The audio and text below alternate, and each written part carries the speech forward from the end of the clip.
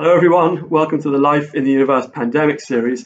This is just a short set of talks about topics that I think are interesting about life in the universe. For those of you that are isolated at home, here we're in day 2, I think it is, of the national lockdown, and I'm pretty sure it's a Thursday. Quite difficult to tell these days. Anyway, today's topic that I thought would be interesting to talk about is this one. Is there life on rogue planets? Now, these are very intriguing and interesting objects in the universe. They're sometimes called orphan planets or wanderers. And my favorite description of these worlds is Steppenwolf planets. Steppenwolf being German for a wolf that lives in the steppe, and also a title by a novel by Hermann Hesse called Der Steppenwolf. In fact, that's what inspired someone to name these planets Steppenwolf planets. And these rogue planets are planets drifting through the interstellar void, unconnected with any particular star. And the reason why I find Steppenwolf planets rather poetic is because you can imagine these planets drifting through space like a wolf wandering across the galactic steppe or through the interstellar Siberia, if you like. So Steppenwolf planets sound like they're science fiction, right? They're the sort of thing you might see in some sort of science fiction film, a sort of dark, almost invisible planet wandering across interstellar space. You can imagine the Star Trek crew coming across such a thing. But they're not science fiction at all. You can observe them, and we know that they're real. And you might think, how can you observe a Steppenwolf planet? Because like most extrasolar planets are in orbit around a conventional star. And if you look edge on and that planet moves in front of the star, it blocks out some of the sunlight and you can detect that planet. That is one of the ways in which people detect extrasolar planets.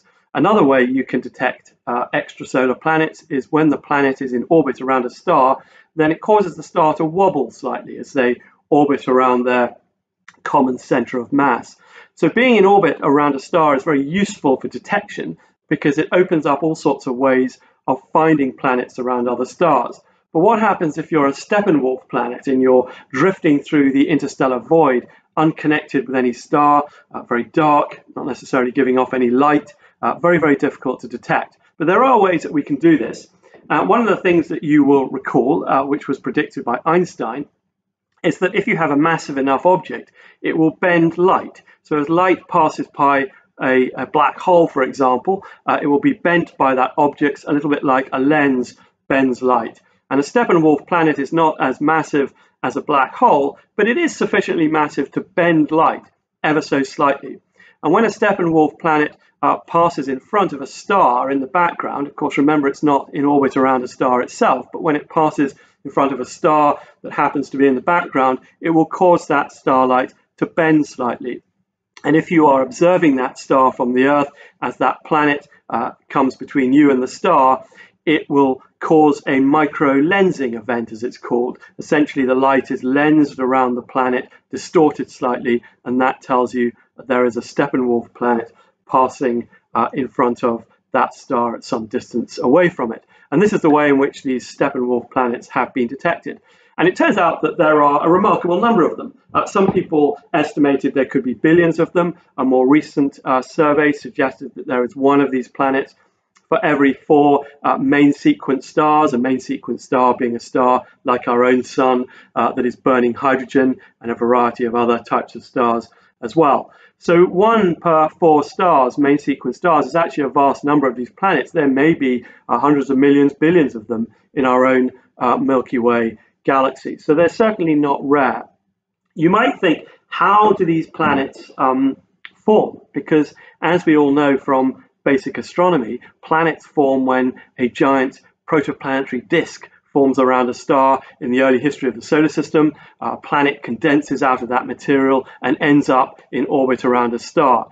Well, when that process is occurring, there's lots of dynamical interactions between the planets in that early planetary system. And sometimes those interactions can be so disturbing that they will actually throw a planet out of that solar system into the void, essentially ejected into interstellar space, which is why sometimes they're called orphan planets.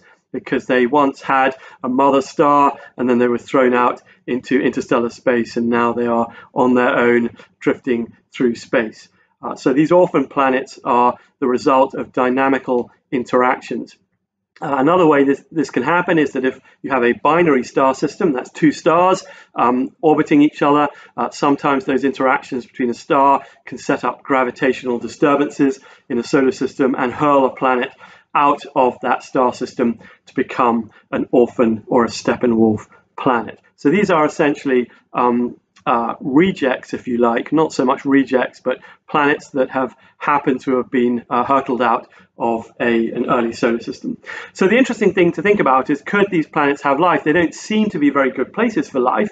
They're no longer around a star, so they're not going to be warmed up by solar radiation, allowing an ocean on their surface like we associate with the Earth. So surely they would just be frozen lumps of rock, maybe with some gases in their atmospheres, but nothing much more. Surely a biologist would have no interest in a Steppenwolf planet. But in fact, this isn't necessarily the case.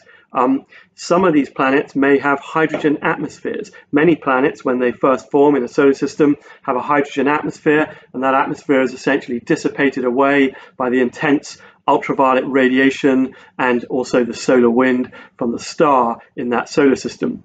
If the planet is ejected from the solar system, then there's nothing to blow that hydrogen atmosphere away.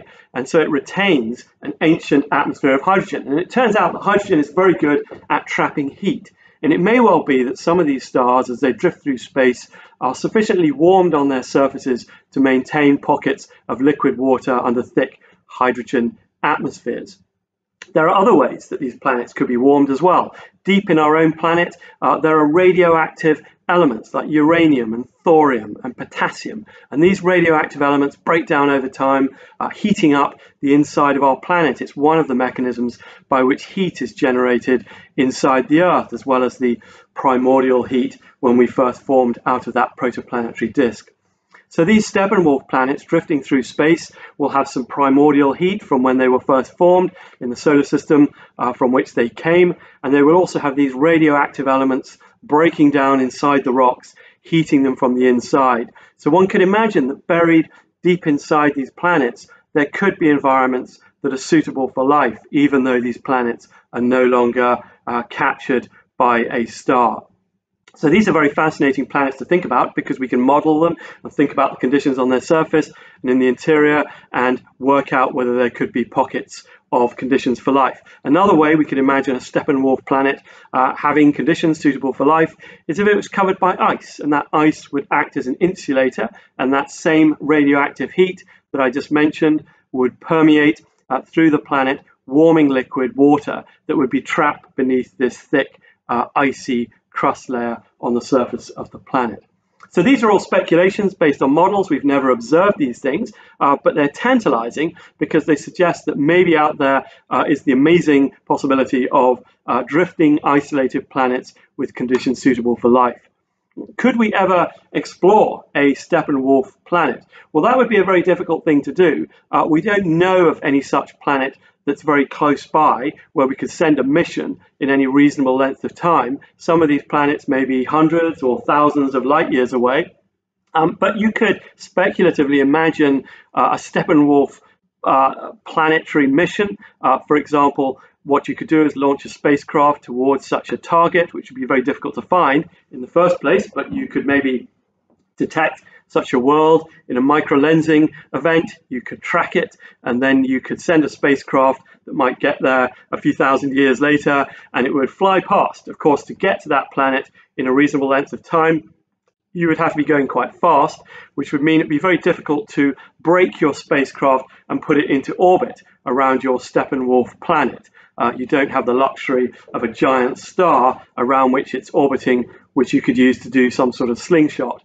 So probably the best way is to fly past. You could imagine a Steppenwolf planet flyby mission, and you hurtle past the planet, taking images as you go along. Maybe as the spacecraft approaches this planet, it releases a couple of penetrators that hurtle in through the atmosphere of the planet, taking measurements as they go and slamming into the surface of the Steppenwolf planet, getting fantastical images of the surface of one of these lone rogue worlds just before they hit the surface, where perhaps they take measurements of heat, geothermal heat coming up from the planet, to allow Earthbound observers to see whether this planet is suitable for life. Maybe it even has a life detection instrument on it.